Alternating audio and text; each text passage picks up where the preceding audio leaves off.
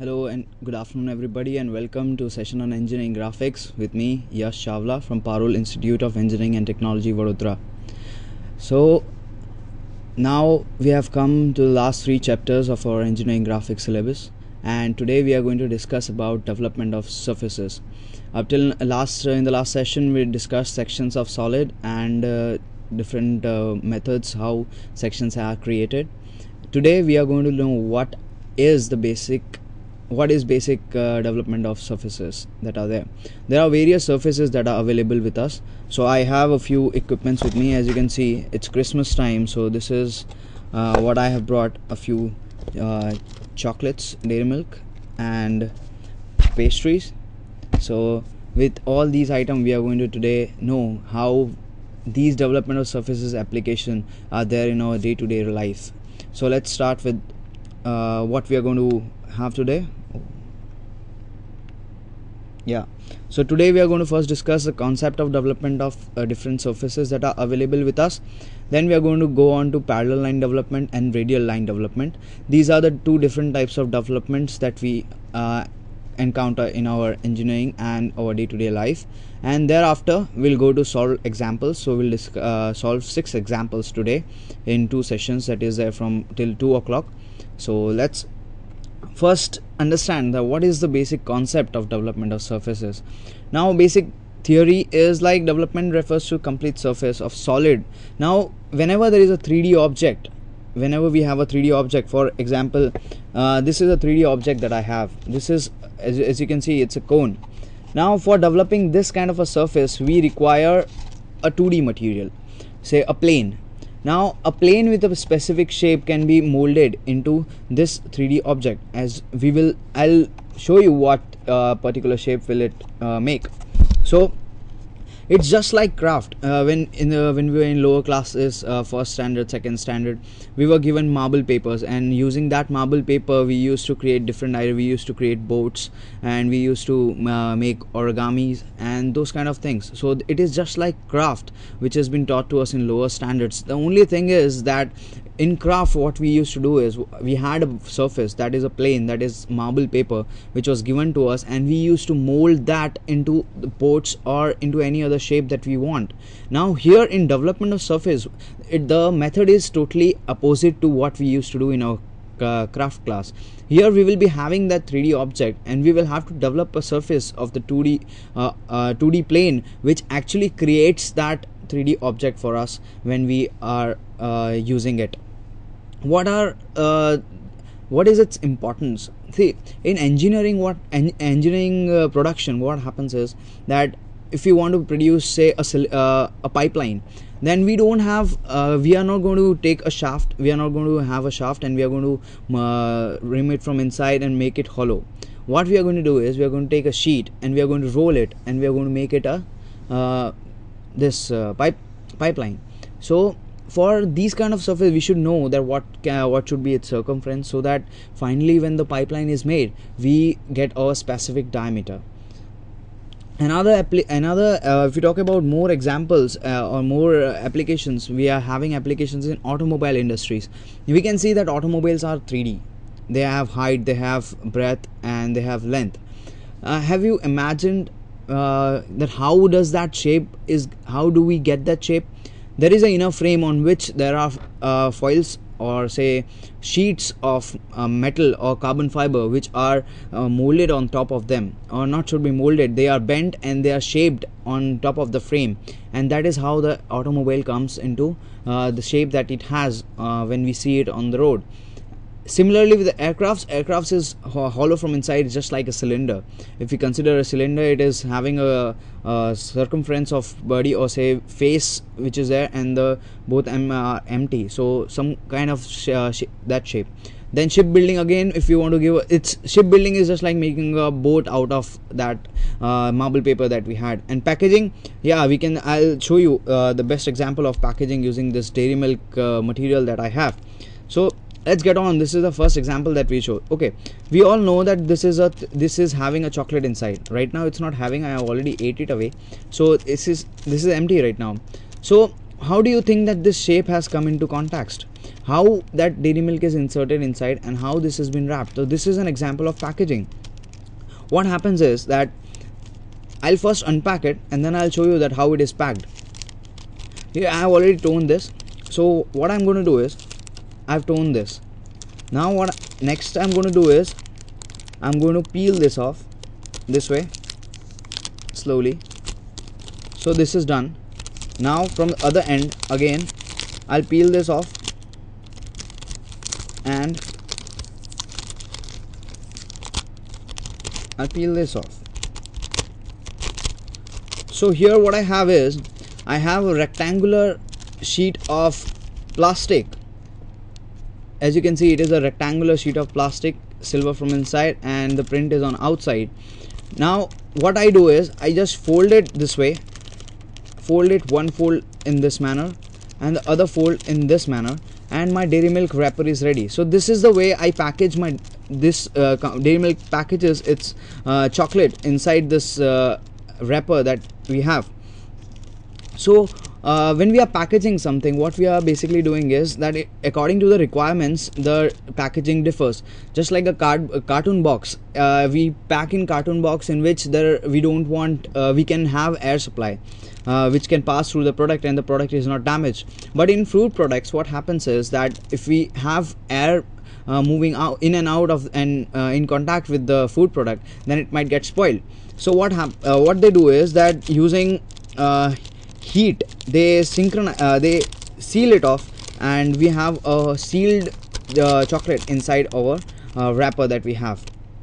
Okay, for next I told you that I'll show you this cone. Now this cone can be taken up as any material or say any object that you have. Here I am taking it as a cap. Now how this cone came into existence, how this has been made. So let's see. We are seeing a division here and there are a few staple pins. So I'll just remove the staple pins first. This is first staple pin that I have removed. I'll remove the next. Okay, now there are a few sellotapes that have been stuck here like this. So I'll just remove it.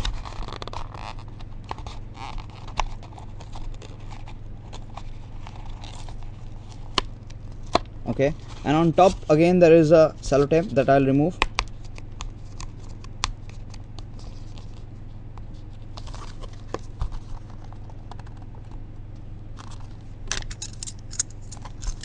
I'll just cut it off with a cutter. That would be much better.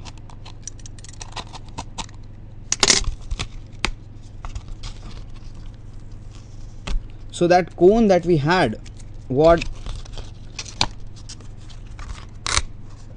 the cone that we had was basically a segment of radius. Say this is the radius.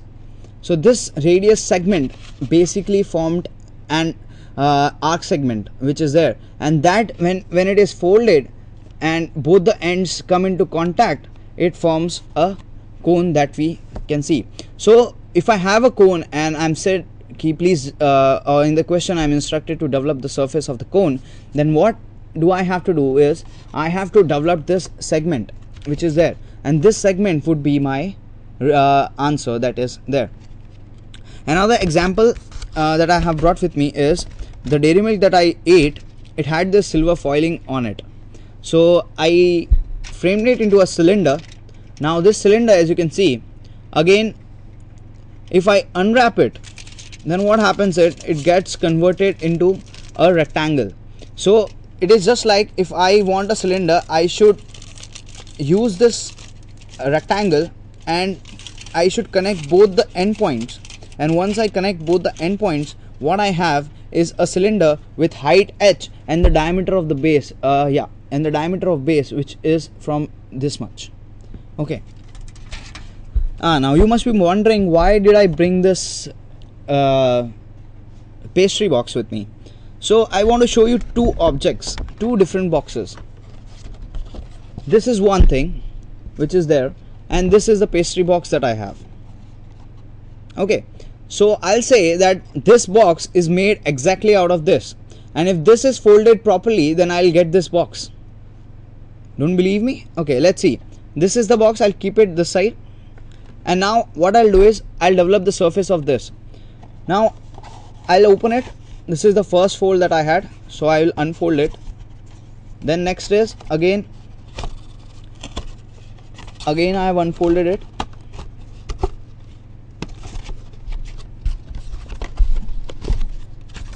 And here is what I have.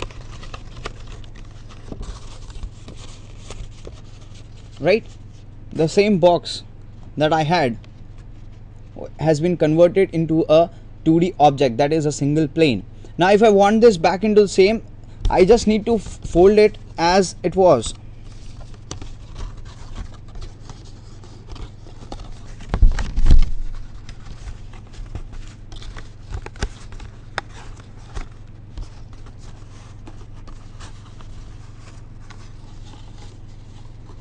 The cuts are there, I just need to place them in. So today it's like an craft class that we are going through, but that is the basic explanation of what is known as development of surfaces. So when I have closed this box from the edges that has been folded, so this is the box that I have again, and from this 2D object I have created a 3D object. So this was the motive of bringing this empty pastry box. I know it is Christmas and its pastry was yummy which was inside, so I love it. Okay, now let's know what is parallel line development and what is radial line development. This cylinder, will come back to this cylinder that I showed you. Now what happens is, in this cylinder, this is a cylinder. Now if I unwrap it, it becomes a rectangle. So in a rectangle, what happens is, we can say that it is an integration of lines, single lines which have been integrated over length L. Say if this is A, this is line of length A, and this is L. So I can say that integration of A over this L gives me this this segment, or say not segment, this plane, which when I wrap, it becomes a cylinder. So this is known as parallel line development, because all the lines are parallel to each other. As you can see, these are all parallel to each other. So this is known as parallel line development. Whereas if we head to the radial line development, this parallel line development is basically it's in cylinders and it's in prisms. These are the two places where we use parallel line development. And when we talk about radial line development, so radial line development is used in cones, which has its slant edge, and we having this cone with us. So we will see the how this radial line development and parallel line development differ from each other. So this is the cone that I had, as I showed you, and I unpacked it and made a surface out of it. So now you can see that this line is at an angle, and this, if this line is integrated over this theta, then what happens? Then I get this segment. Whereas in this cylinder, what happened was that if I integrate it over linear length L, that's when I get this surface which actually creates a cylinder. And here what I have to do is that this line has to keep on rotating in this manner, and the integration of the total, all the lines that are there at all the positions, give me this segment which creates the cone that I know, that I have shown you. Okay, so let's move on to solve a few examples, and let's see that how these segments are actually put on paper. So the first question that we have, first we'll start with a few simple examples. The question that is given is, develop the lateral surface of hexagonal prism resting on HP on its base with two edges of base parallel to VP. Take the edge of base equal to 20 mm and height equal to 70 mm. First of all, let's interpret the question first. Now it is saying develop the lateral surface of a hexagonal prism. Now we know a hexagonal prism is. What a hexagonal prism is? Hexagonal prism is a hexagon at the base, a hexagon at the top, and all the 6 faces join the top and the bottom. So that's the hexagonal prism that we have. The next what it says is, two of its edges are parallel to each other, parallel to VP. What it wants to say is that when we are drawing the hexagon, that is the plan, that is the top view of this hexagonal prism, then it will have 6 faces, or say 6 sides. Out of those 6 sides, 2 of the sides have to be parallel to VP. So none of them will be 2 of them will be parallel to VP. So if we keep it in that way, then we'll have the 2 faces also parallel to VP. Now what else information is given to us? The edges are equal to 20 mm and the height is equal to 70 mm. Now for development of surface problems, we are not going to draw line XY. Now when we are drawing the solution in first angle, then the top view will be below the front view, means front view will be at the top and the top view will be at the bottom. And when we are drawing it in third angle, then what happens is the front view comes down and the top view moves upwards. So remembering this, we'll be solving all the problems in first angle. So let's start. I will not be drawing line XY here because, as I said, that in this we don't require this line XY. So let's get on paper.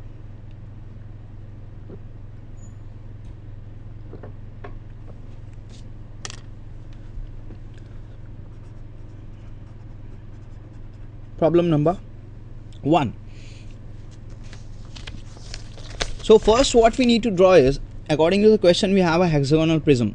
So the first thing that we should do is we should draw the front view and the top view of the hexagonal prism. Okay.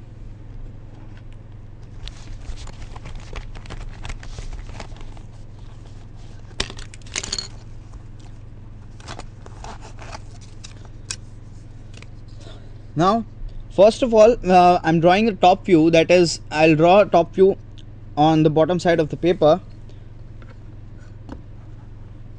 First, now the side is given as 20 mm, so that is equivalent to 2 centimeters. So I'll start drawing this by 2 mm. Now the question arises, why did I draw a horizontal line straight away? The point is that this face, this side and the side which is exactly below it, that will also be a straight line, are parallel to VP, because we know that this line is VP.